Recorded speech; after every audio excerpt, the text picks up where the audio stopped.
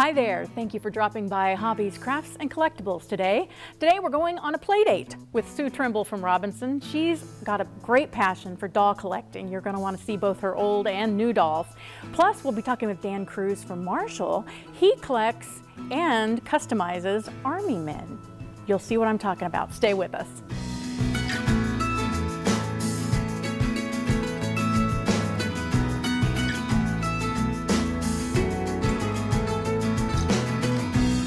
I'd like to welcome Sue Trimble from Robinson to our studio today. Sue, thank you so much for coming. Thank you. I'm glad to be here.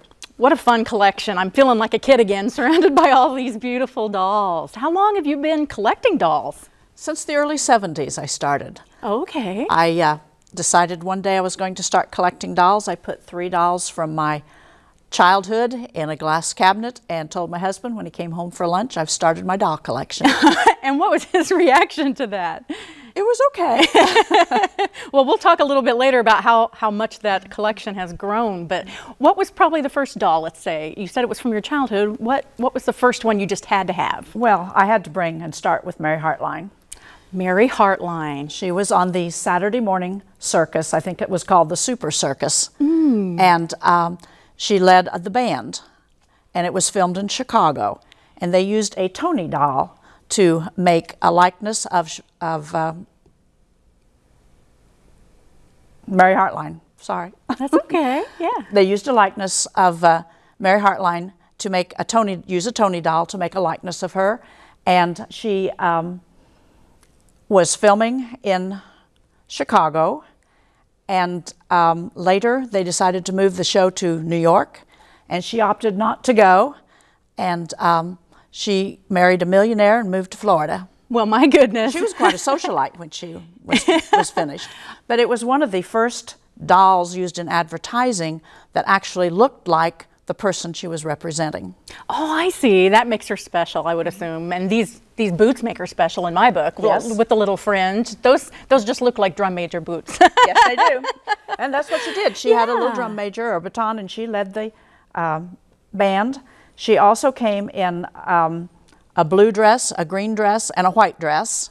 She came in 2 or 3 different sizes. And do her eyes open and close? Yes, they do. Okay. Yes. Wonderful. Now, I recognize the one standing next to her. As soon as I walked in this morning, I saw Shirley Temple, and it just made me smile. What year would she be from? She would have been during the Great Depression. Okay. And the movies came out with Shirley Temple, and the people in the Depression at that time didn't have a lot of money, but they loved to go to the movies because it sort of took them away from all their troubles. And along with Shirley Temple's mother, they decided to make a doll. And they actually did at least 28 prototypes before Mrs. Gertrude Temple agreed to that doll. Oh my. And she has a little chubby tummy. Her legs are stocky and her calves are defined. And as I understand on the first prototypes, she actually had dimples in her derriere. Oh my goodness.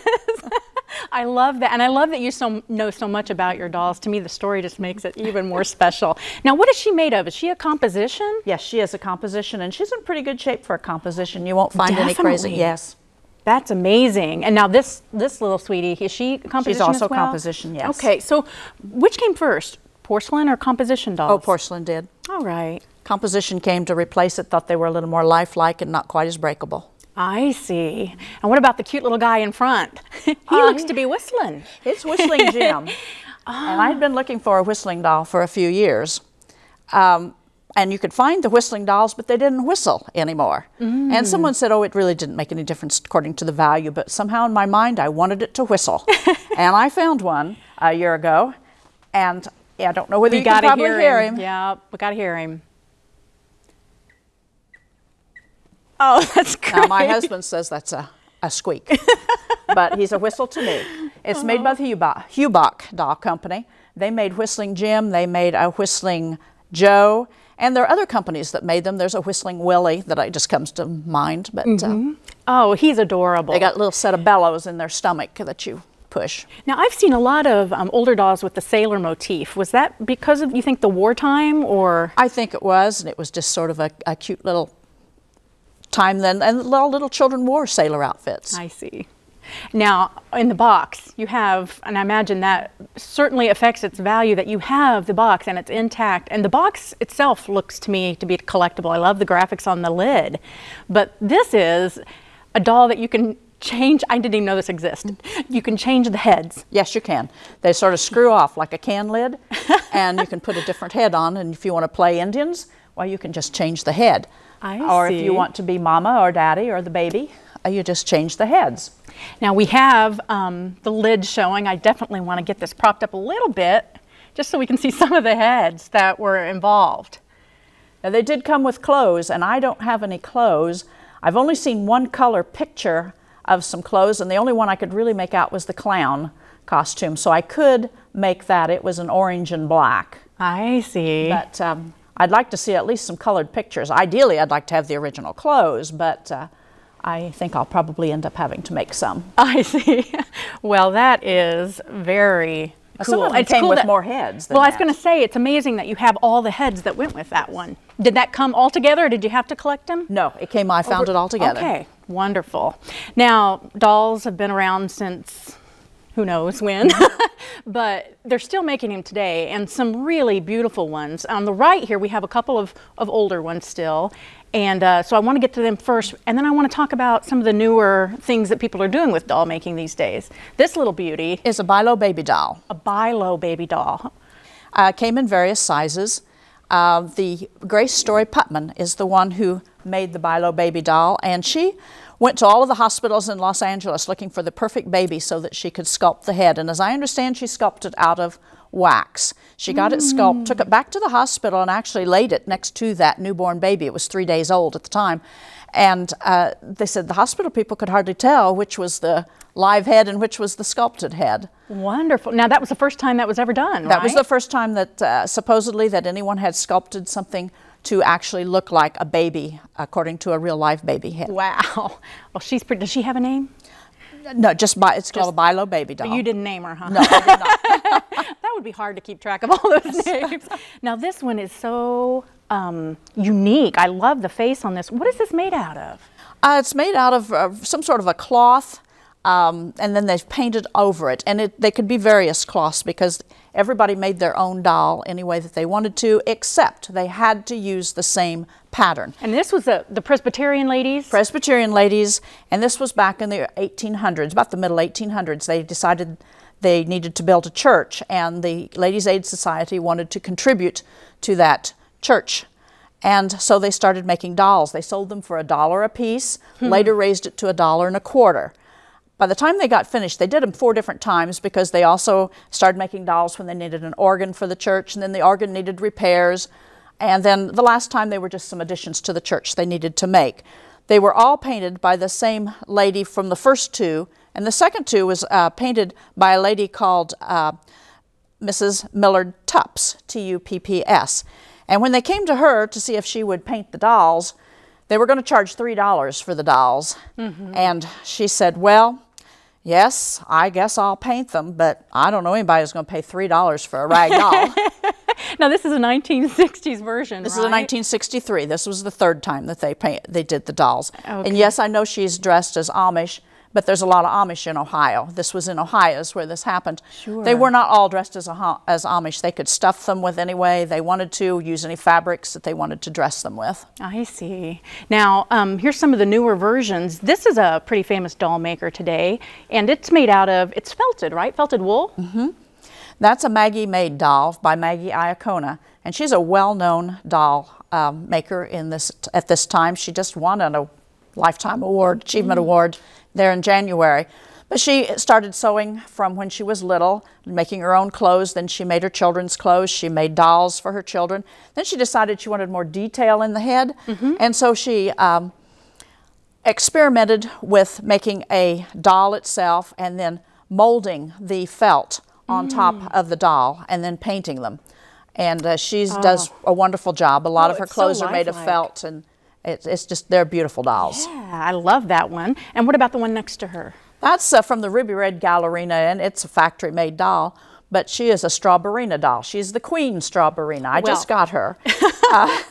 I have a little shelf of dolls that are strawberry dolls because I grew up on a strawberry farm, so that appealed to me. I see. To add to my collection. Now, I brought her because she is ball jointed. This is the big thing right now in dolls. Her wrists move, her elbows move, her ankles move. There are some dolls even that their toes move. Wow. I read of one that had 21 points of articulation. Now, her wig can be removed and put a different color wig on her. And some of them, even the face comes off, and you can even get new eyes to put in them so that you can interchange them completely. They come a long way, baby. They come a long way, that's right. From screwing the head off. And then this last one over here, what can you tell me about her? She looks Native American. She is from the state of Alaska. Okay. When I go someplace or travel, I like to get a doll and bring it back, but I prefer getting a doll made by someone who is a native of that country. And this doll is made by a lady named Alice Johnny, and she's a noted Alaskan doll maker. She makes dolls to represent the clans in the southeast corner of Alaska. She decorates them with the buttons. She uses the beads. They're all hand sewn, and it represents, this one would represent the Eagle clan. Some might be the Bear clan.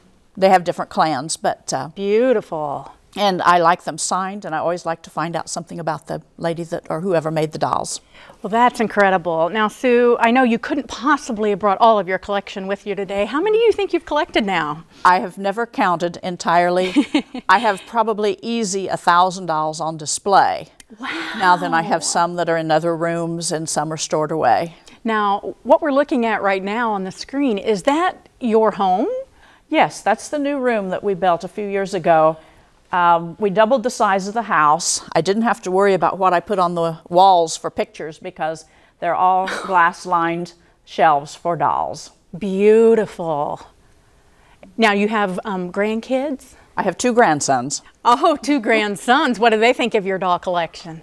They put up with it. It's fine. And there was a time when they kind of liked a few of the dolls, but they've outgrown that now. Yeah, I see. Well, you have an amazing collection, and I just really appreciate, I know some of these older ones can be a little fragile, so I really do appreciate you packing them up and bringing them down here. Would you suggest to any of the little girls out there, I know so much has become digital, we play on the computer, we play, we watch the TV, what would you say to a little girl about dolls? I think everybody needs a doll or a teddy bear or something to love, to hold on to.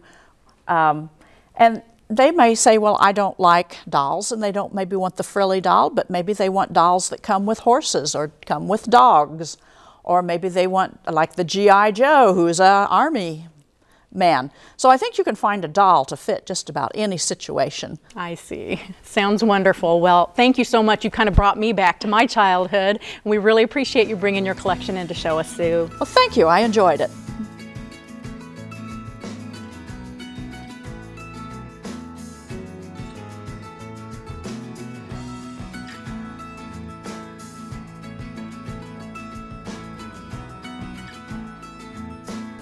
It is my pleasure to welcome Dan Cruz from Marshall to the studio today. Dan, thank you for coming. Duska, I'm glad to be here. Oh, well, this is fun. We had a doll collector earlier, and so now I hate to call these boy dolls. I think they're more like action figures, right? Well, they're toy soldiers, and they go directly back to my lost youth. And what was really fun was that when I was growing up, and I was a little boy of the 1960s, I loved toy soldiers.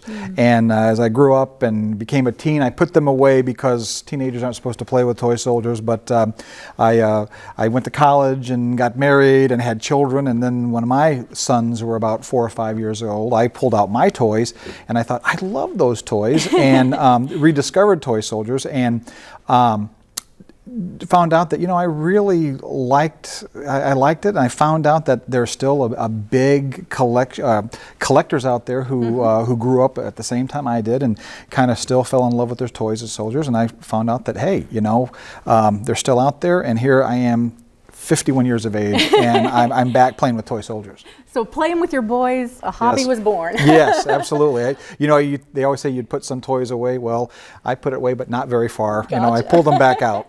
Well, this is fun because it's kind of, I hate to say, but it is a conglomeration of hobby, craft, and collectible.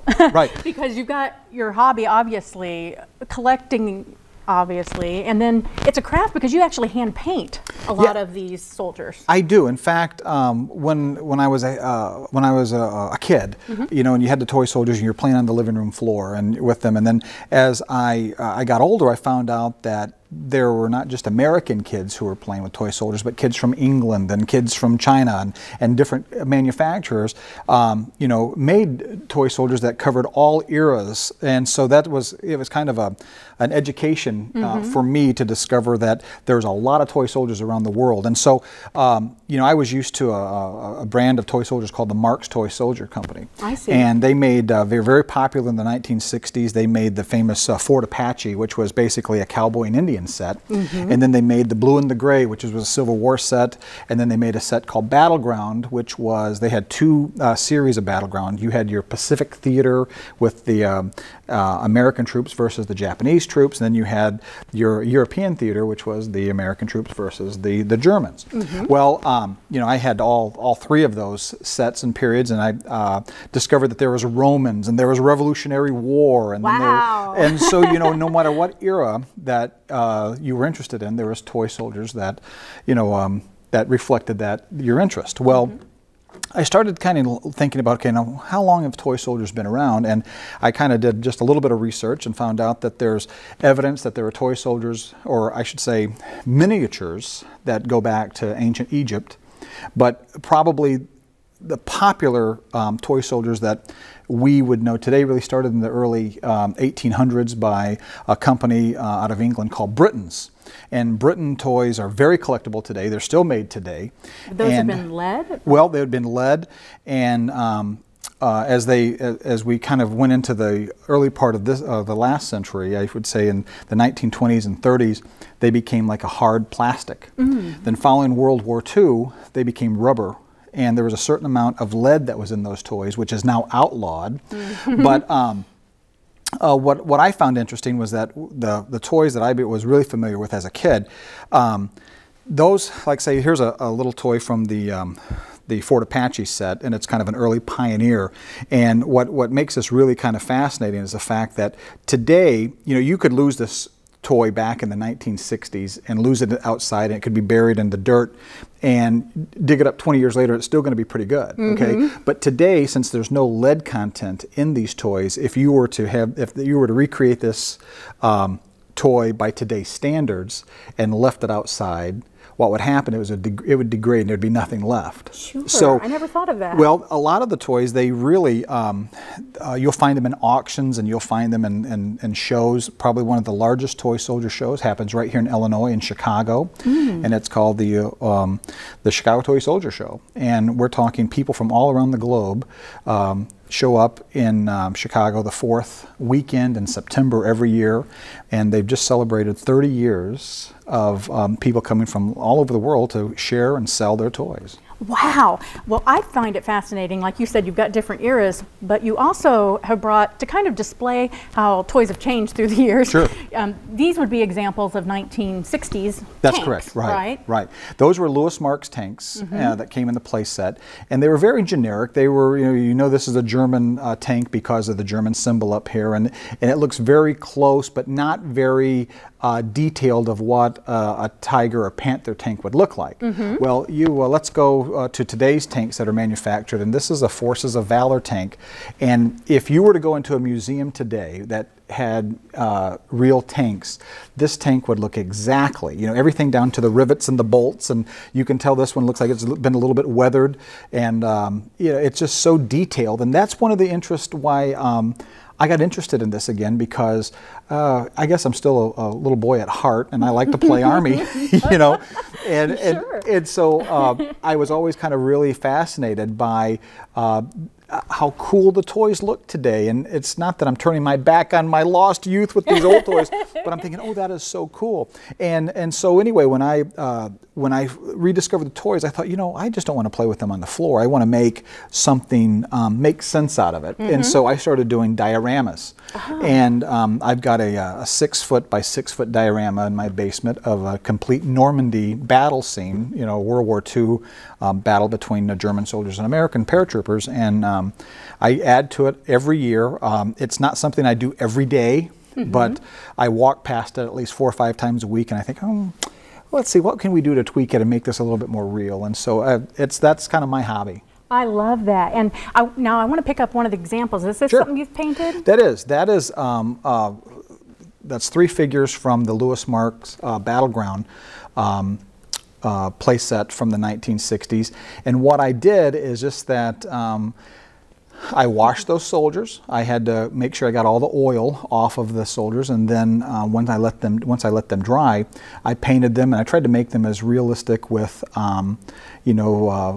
try to make it look as real as possible. And I tried to age them by giving them dirty shirts, and because there's not a, on the battlefield you don't find pristine soldiers out there. You find soldiers that are grimy and dirty, and they've been busy. They haven't had time to take a shower, and I wanted to make those and wash their clothes. And I wanted to make those soldiers look like that. Maybe I should smell them. Is there like smell? Yes, I do. I make them smell so that they smell really realistic. Well, it's interesting because there are different materials even today. I know you brought a couple of examples of ones that you've purchased that are pewter, and these have been hand painted. We'll let the camera come in and pick that up. But fascinating. Those are nice and heavy. If you look at them, you'll even see facial. The facial features are very prominent. The German soldier who is being taken prisoner right here. What's interesting about that is that he's wearing. That uniform is probably as authentic as a real uniform would look. He's got camouflage pants on. He's got a cuff title on his uniform, and you can look at the creases between his fingers. And I'm telling you, there's some outstanding painters out there, and they have been my inspiration when I go to paint my soldiers. Is, hey, can I paint to that scale? And I heard you mention earlier when we were setting them out that you like flags. Oh, I love flags. You've got a few examples. Could you describe maybe what we're seeing? Well, I brought 2 examples of a Stars and Bars Confederate flag from the Civil War era. And you'll see that this was a kind of a work in progress, because I think this flag right here is more authentic of the way the flags look, where here this was a mistake because it's not the true colors, but I thought I would keep it because a lot of the flags were handmade during the Civil War. Therefore, there wasn't a kind of a continuity between all the flags. Sure. Here is an example of a Japanese flag that I made from Banzai Attack for a Pacific scene that I'm creating at my house. And then I have, this is a current toy here that, as you can, this is from the Conte Company out of Georgia, and you can see that is so detailed, and that's going to take a little bit to paint. Yeah. But you see everything from the stars to the rank on the sleeve of the soldier, and you can see where there would be braid on his arms, and so. Look at the back. You've got the tassels in the flag. Yeah. I don't know if you can see the there. You can see the holes. There's a little battle. It's battle damaged. Yeah. Bullet wounds there. Wow. Yeah. Oh, that's going to be a fun one. It's going to be a fun one. In fact, that is on the assembly line for me to paint here within to paint shortly. So some of the tools of the trade that you would need if you were going to get into this hobby. I mean, I'm sure you can.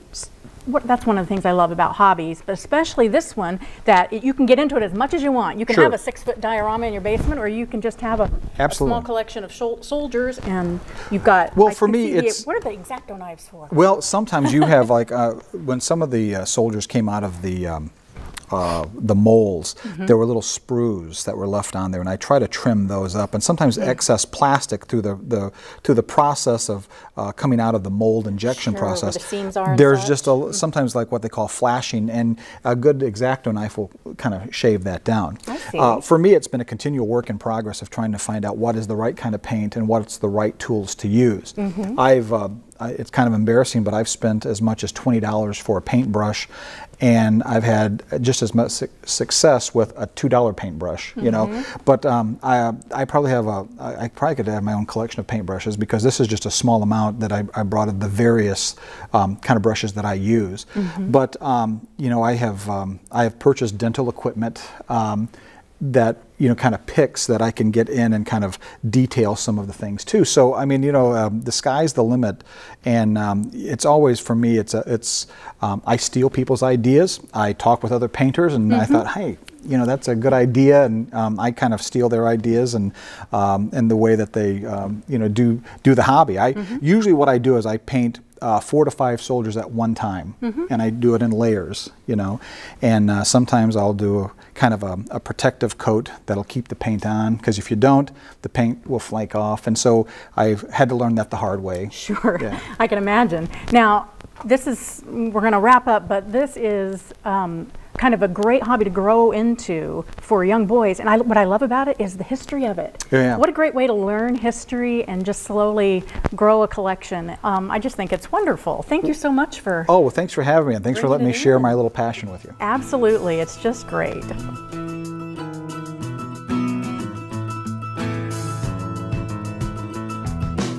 Thank you again for joining us for Hobbies, Crafts, and Collectibles this week. I hope you had as much fun as I did.